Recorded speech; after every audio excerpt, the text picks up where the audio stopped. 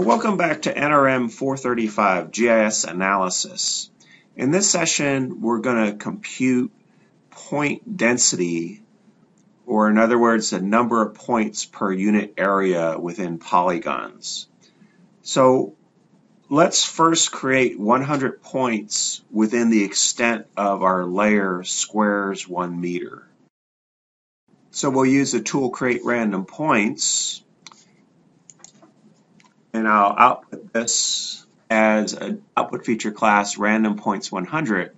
And this time we're not going to constrain it to put random points within each polygon. We're going to put them constraint within the extent of our layer. So anywhere within the extent of the entire layer, which ranges from 0.5, negative 0.5, negative 0.5 in the lower left-hand corner, all the way up to 9.5, 9.5 in the upper right-hand corner. And we'll put 100 random points randomly distributed throughout that extent. And then just OK. So the result is 100 random points within the extent of this layer. So the next question is, for each square, what is the density of points within each square? So we'll run the Spatial Join tool to determine the number of points within each polygon.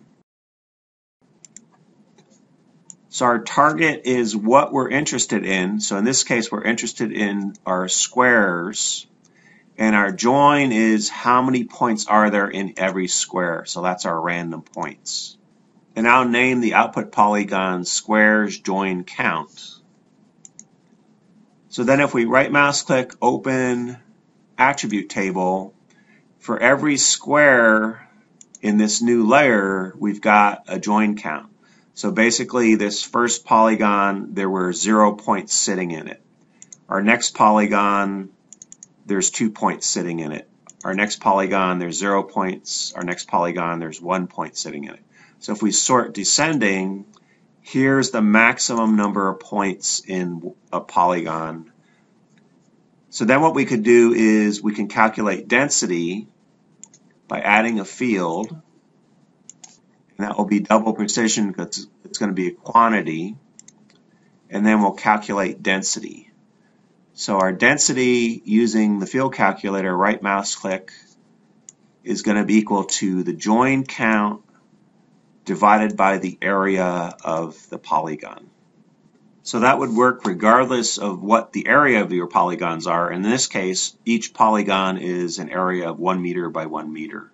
So it works out that the join count is our density. So here we have 3 points per square meter, 5 points per square meter.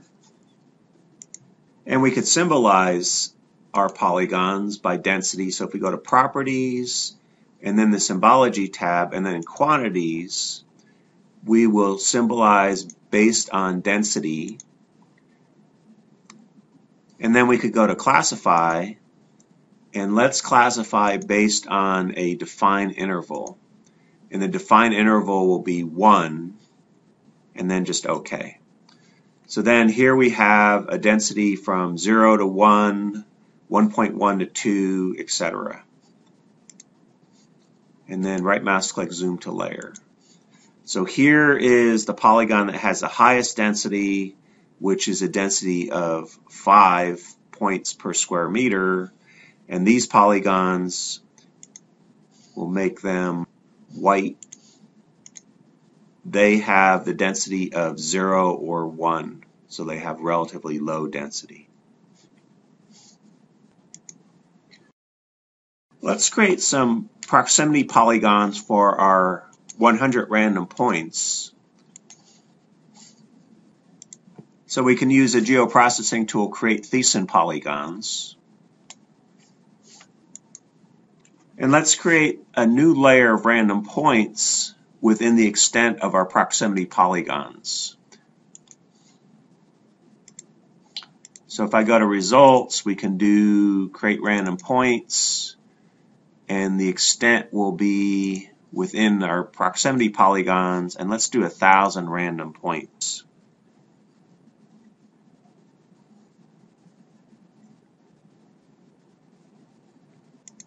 Okay, so then let's calculate the point density within each proximity polygon. So we can use a spatial join tool to get the count of how many random points are there inside each proximity polygon.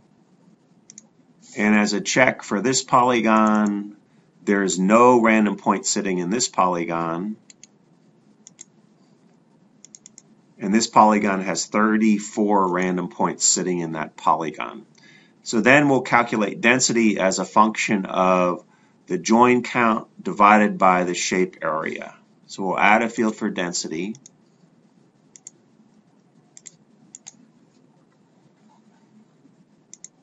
And then density is going to be the join count per unit area. So in my example, the density ranged from 0 points in one polygon all the way up to a maximum of 23 points per meter squared for the largest density. So what we can do is we'll symbolize this, let's symbolize it with an interval of 2. So right mouse click and go to Properties, and then Symbology, Quantities for density, and then we'll classify it using define interval of 2.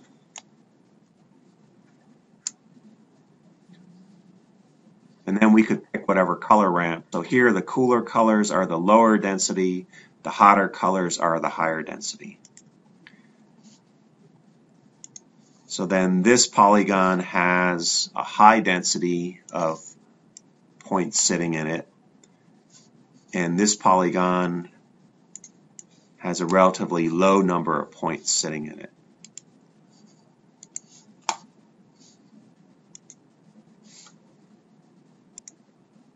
So in this session, each point represented an observation, and the density was basically the count of the number of observations per unit area.